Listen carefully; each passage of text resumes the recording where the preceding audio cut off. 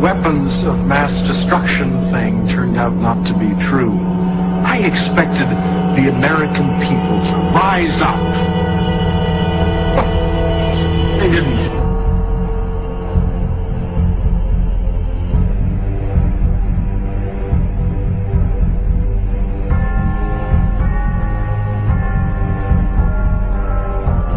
It's not that the people are in charge, but that the people's desires are in charge.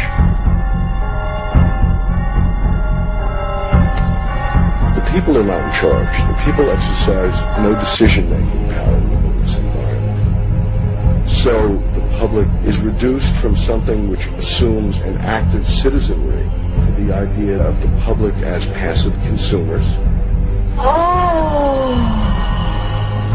Driven primarily by instinctual or unconscious desires, and that if you can in fact trigger those needs and desires, you can get what you want from them.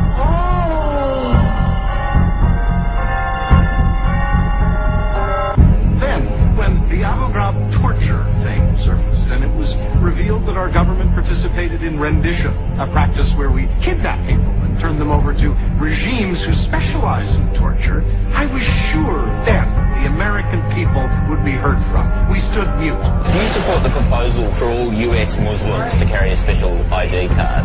Yes. Yes. Yeah, I think they should. I think they should. Which Muslims should have a special security number tattooed on their arm? Only the evil Muslims? Only Arab Muslims? Or all Muslims? All of them. Say all of them. All of them have a security number tattooed on their arm. I think there should be something special, some special mark or something. Maybe a computer chip? Right, computer chip or something, that way they can't hide it. Yeah. Or it's close to their clothes or something. Statistics that came out over the last 5 years about the low knowledge of the American people about Iraq and 9/11. You know, on the eve of the Iraq War, only 1/3 of the American people understood that most of the world opposed our invasion. Another third thought the rest of the world was cheering us on because of all the talk about the Grand Coalition. And another third thought, oh, it was kind of mixed out there. They didn't apparently get a clue about how the largest rallies in history were organized in Spain, in Britain, and in other places against this war. Then came the news that we jailed thousands of so-called terrorist suspects, locked them up without the right to a trial or even the right to confront their accusers. Certainly, we would never stand for that. We did. The government knows best. The Constitution be damned.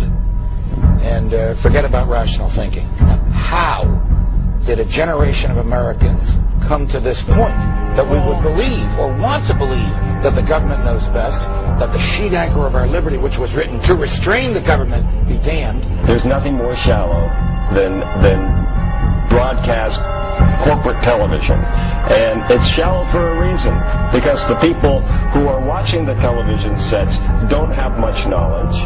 And so there's a constant emphasis to talk about something that is not going to go over the heads of the audience. So instead of having a conversation up here, the conversation is always down here. And now it's been discovered the executive branch has been conducting massive illegal domestic surveillance on its own citizens, you and me. And I at least consoled myself that finally, the American people will have had enough. Evidently we haven't. And the fact is that there's nobody in politics today defending individual rights. There are people talking about state rights, this right, that. The essence is individual rights, and we need to start defending individual rights. Is this hopeless? I think if you project 10 years out, 15, 20 years out, there's real hope. Short term, it's a disaster. Prosecutors and sheriffs from across Missouri are joining something called the Barack Obama Truth Squad. They also say they plan to respond immediately to any ads and statements that might violate Missouri ethics laws. Later, at this sit-in protest at the Minneapolis Housing and Urban Development Office, our photojournalist Jared Bergerson was ordered by police not to videotape the demonstration and pushed into an elevator. One person was later arrested. In fact, if the people of this country have spoken the messages, we're okay with it all.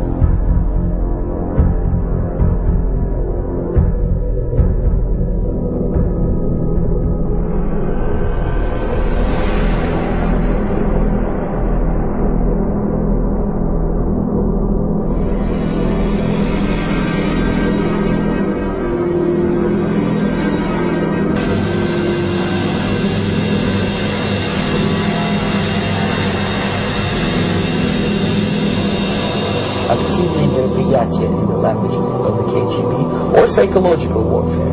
What it basically means is to change the perception of reality of every American to such an extent that despite of the abundance of information, no one is able to come to sensible conclusions in the interest of defending themselves, their families, their community, and their country. It's a great brainwashing process. The elite are laughing at us because they know that they have us exactly where they want us.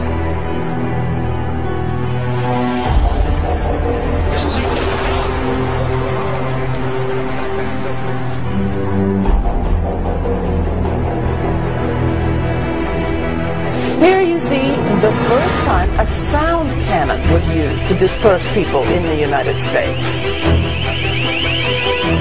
Yes, it can cause ear damage, as people in Iraq already know. It sounds like the Secret Service took over the entire thing. There were 40 different agencies in charge. Highways were closed. There were gunboats in the river. There were helicopters overhead.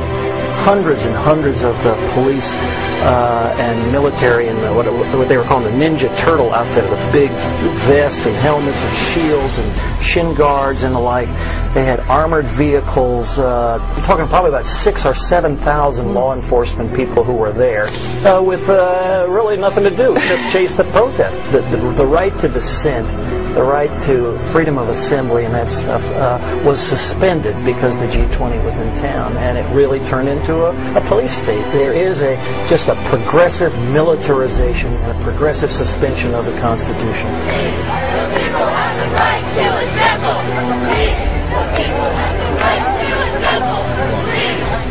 Congress shall make no law respecting an establishment of religion, or prohibiting the free exercise thereof, or abridging the freedom of speech, or of the press, or of the right of the people peaceably to assemble. By order of the City of Pittsburgh Chief Police, I hereby declare this to be an unlawful assembly. By order of the City of Pittsburgh Chief Police, I hereby declare this to be an unlawful assembly.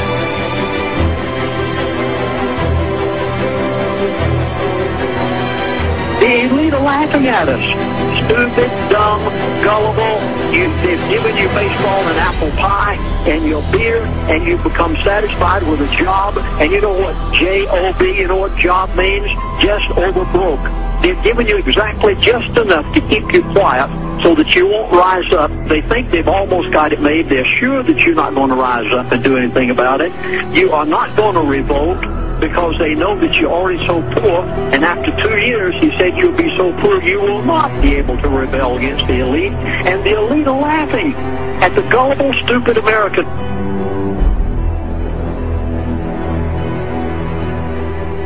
How bad do things have to get before you do something? Do they have to take away all your property? Do they have to license every activity that you want to engage in?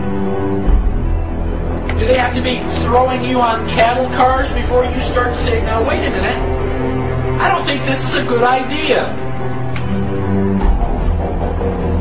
How long is it going to be before you finally resist and say, no, I will not comply? Period.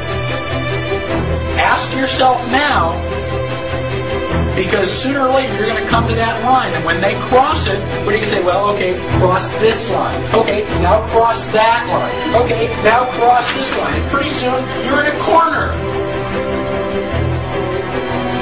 Sooner or later you've got to draw a line and stand your ground, whether anybody else does or not. That is what liberty is all about.